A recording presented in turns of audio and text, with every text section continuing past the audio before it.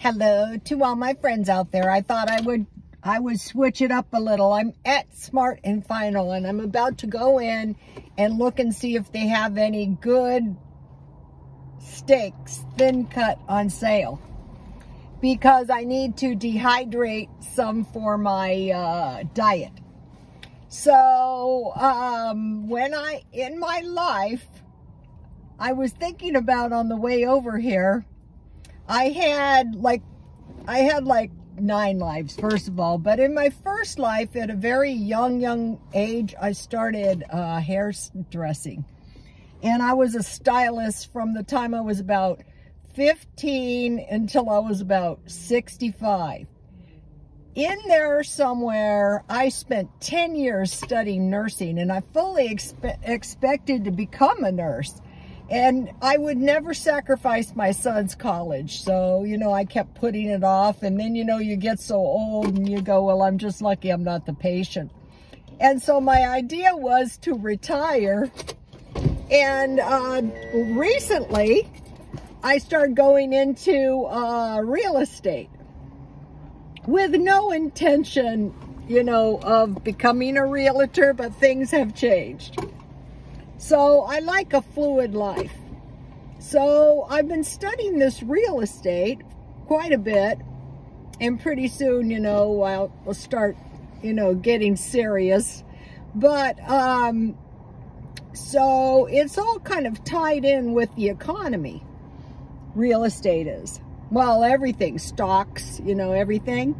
So I was thinking about it, and what I think is, we're heading for a recessionary period, and soon, and there is a few telltale signs, and I've been hearing stuff online. I went to McDonald's on the way, and there's one right over here, and a Dollar Tree. So some people are saying that the variant will spike on the 3rd of December, so I'm being very, very careful to wait and see what happens. Monday, I'm going over to babysit, so I'm so happy. I told my son, can't you both find something to do 7 days a week, and I can babysit? So I'm going to get the booster the day after I babysit, in case, I'm over visiting the baby, in case the booster, sheds some, variant germs or something. I want to get it before it spikes.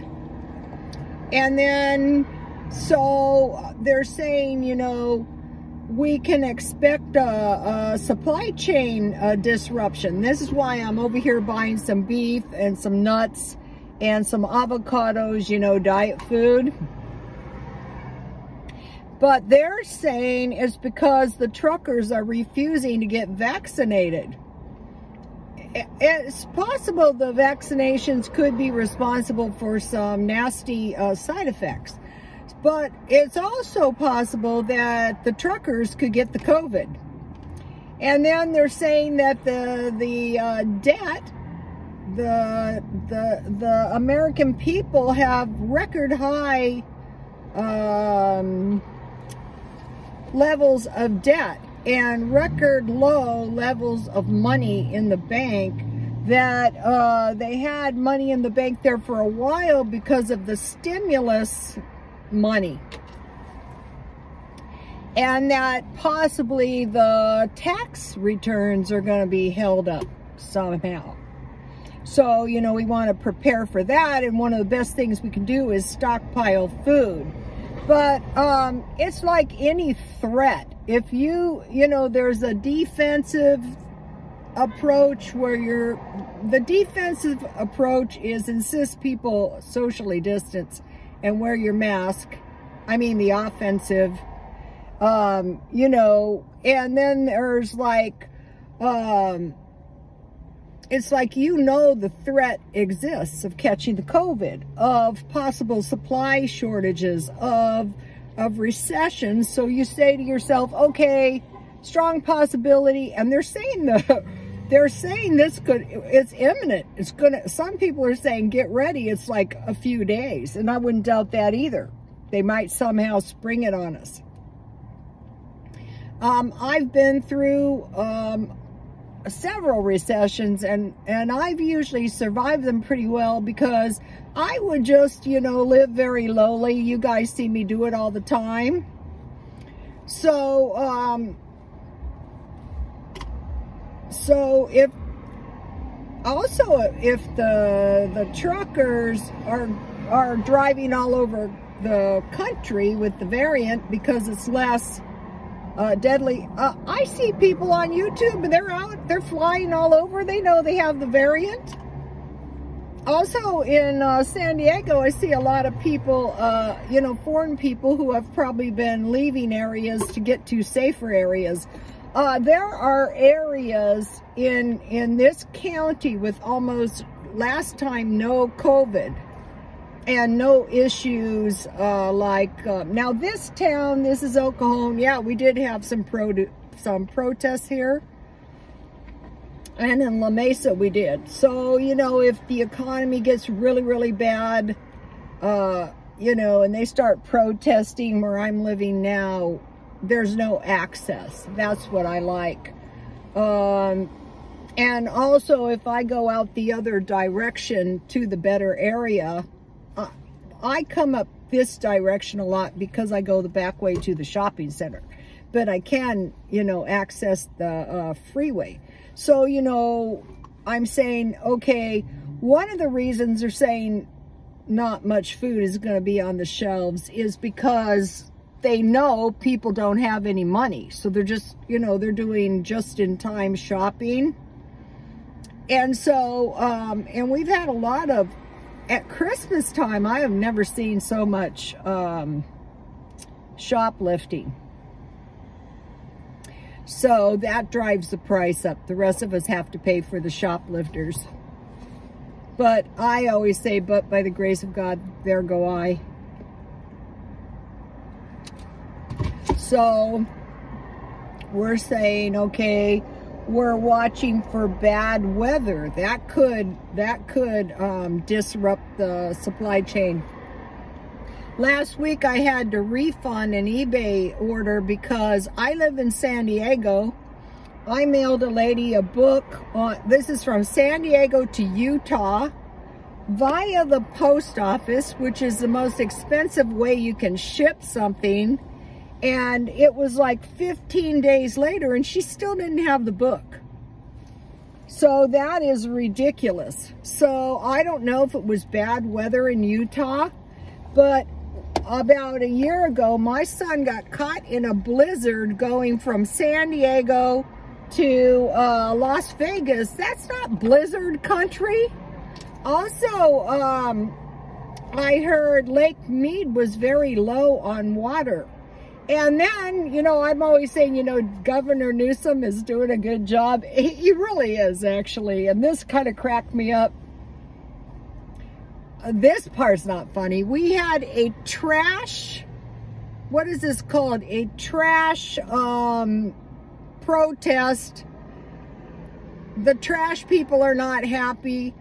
And they want us separating our food trash from our trash because we're going to use our food trash for fertilizer because we got to depend on, I think it's on China for fertilizer. And, another bad thing is this Olympics thing, that seems like a good way. Okay, so China said they have 1 case of the variant. Okay, sorry, I don't believe you. So we're watching for supply chain disruptions, which are not funny. The year before last, I stocked up on a lot of canned food. Last month, I bought almost non-stop meat. So if the supply chain hits us, we want to stockpile up, on water. For some reason, I have an aversion for refilling my water. I got to do that. So we're watching for a recession coming soon. one of the best things is your food storage. And then if you can save a little money, I was watching these like wealthy people, you know, on YouTube, and they said, you know, really, it's a non-issue. Just go buy $300 worth of food. Okay, you maxed out your credit card, you don't have any cash, and $300 is going to save your life. Why don't you just say to yourself, okay, tax time is coming. Maybe I can find a way to put away $300. Or one of the things I do is I save a little extra money all the time for gas, because gas is really brutal out here. Sometimes it's $5 a gallon. So I saved $1 a day, thanks to Jan from New York City Saves Money. I have a little, I put $1 or $2 every now and then for gas. And, you know, just in case. And I'm trying to think if there's any other little ways to save money, but this $300 thing is a good point. And if I see something out here that I don't like, I will speed to Costco and buy a pallet, and I'll just somehow fit it in the house. So, we're watching for that and thinking, well, maybe I can save up $300 somehow. And so, like, you know, people with money, $300 is like here's your lunch money, you know, like you used to give your kid. So,